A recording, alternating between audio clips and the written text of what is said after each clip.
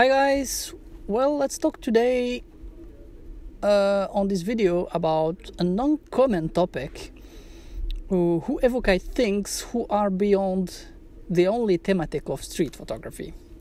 Well, I want to talk about sociology and psychology. So how these two fields, how these two human sciences can help you to become a better street photographer.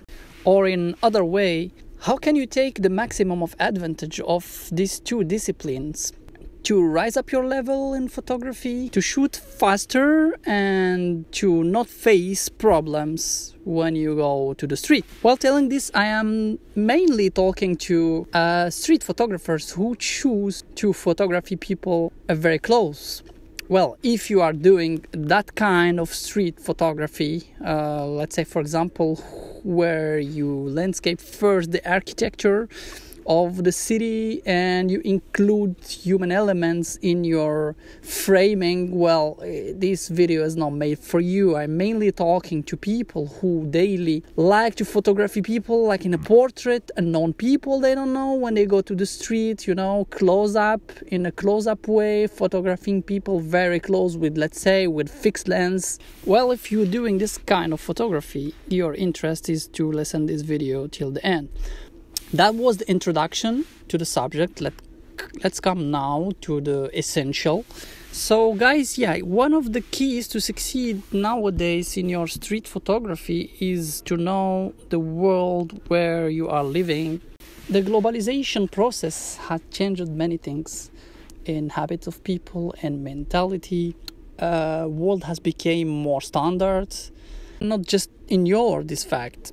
One of the reaction that observed on people, like people adopt to to protect themselves from, let's say, the negative effects of globalization, who in kind of a reaction they invented some borders, mental borders, psycho borders, like for protect themselves in reaction to this world who is running so fast around them. That's one of the reasons why people are more afraid to lose control of their images. It's much more easy to let yourself be photographed by people by your family, than by somebody you don't know. But the globalization is not the only factor who is changing the world nowadays. The second important factor, I would say, is the science and the technique. The technique nowadays, technical objects are changing our way of behavior, our way of consuming, and they putting a distance between people. Something who was destined to help people, like mobiles, for example, to help people to communicate easier. Well, at the end, it's lead people to ignore each other. The radical example you can see it in Japan, for example, or Korea or South Korea. If you go to the subway there in Tokyo or in Seoul, you will see everybody with his iPhone in his world, watching his serial, watching his social media accounts, but nobody is talking to the person who's sitting next to him.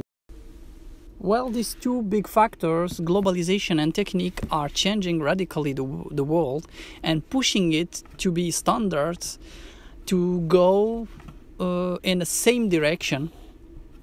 But we see like two tendencies, in the world nowadays. Like there is some countries who completely accepted this. You can see how Japan, a country like Japan, for example, had economically succeeded, taking in consideration, just the knowledge and the science and the technique.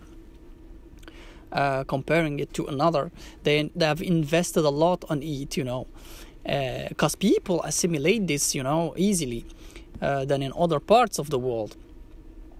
The second tendency is we observe like there is some kind of people for different reasons. Well, we can explain them or try to explain them. It can be ethical, it can be cultural, religious. Have adopted the opposite reaction and are still resisting or seeing the technique and the globalization like something which is not completely a positive. So that these people have built kind of a mental borders to protect themselves, and we can see in it when we do photography. Photographing in Asia is not the same like photographing in Europe or in Africa or in Islamic countries. I've been to Hong Kong not a long time ago, and there I was surprised at how I could easily shoot very close to people. I even used one lens I was using before just for landscapes, but I've used 24 millimeters for being very, very close to people, and I have seen how people doesn't care about it.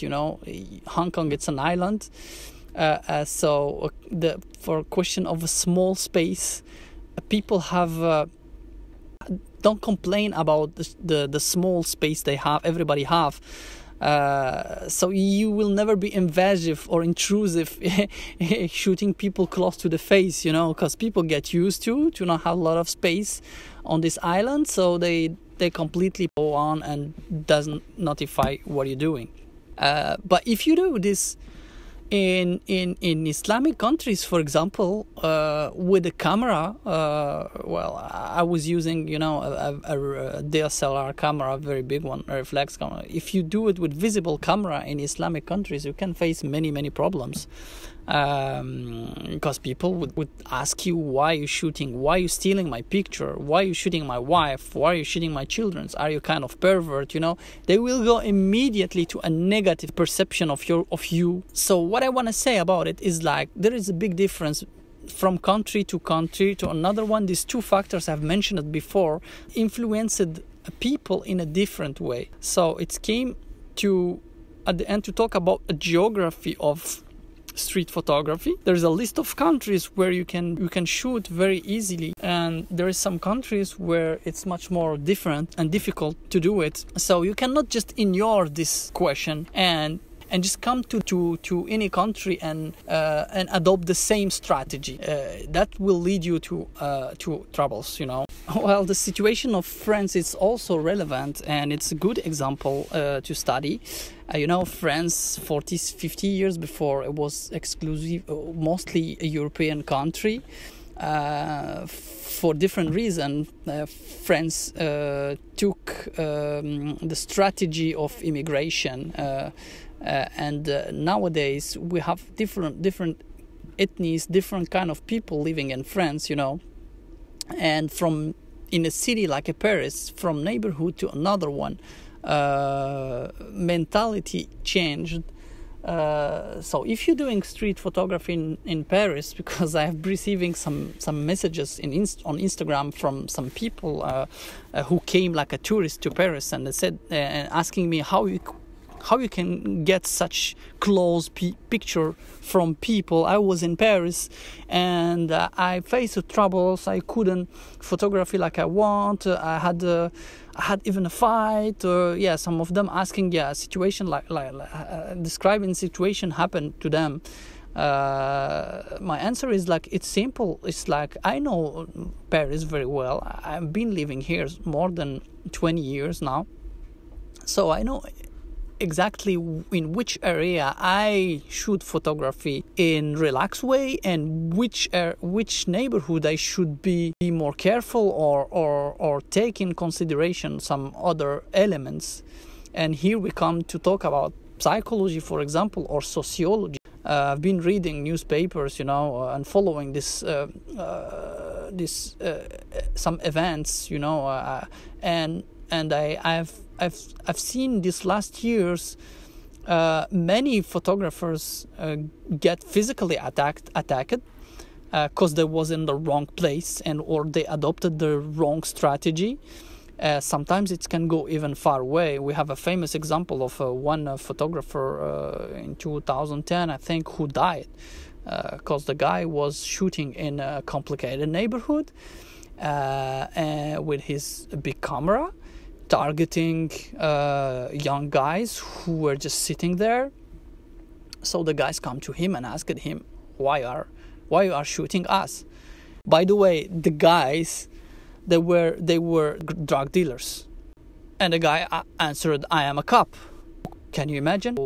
You cannot pretend to be an expert or a really professional photographer if you don't know nowadays some elements, some basics of emotional intelligence, who can save your life in some situation, who can help you to avoid conflicts, to not come to some complicated situations. We have another example of a guy who was walking with his wife in another complicated neighborhood of Paris. The guy is European, white guy, who shooted a covered woman wearing niqab. Niqab is the Islamic dress. Let only the eyes, you can see only the eyes of the girl, and all other parts of the body are covered. So the photographer, in his mentality, said like, oh, the woman is even covered, so nobody can recognize her, so I'm gonna take my picture and that's all. But he didn't took in consideration, the psychology of this girl and the religion, and the husband of this woman, or somebody know her, or some member of her family, saw the guy taking the picture and went to him directly and beated him, trying to break his camera. Well, the guy was injured in his arms, he was stopped from working for 45 days. Well, the situation went till the court. It was,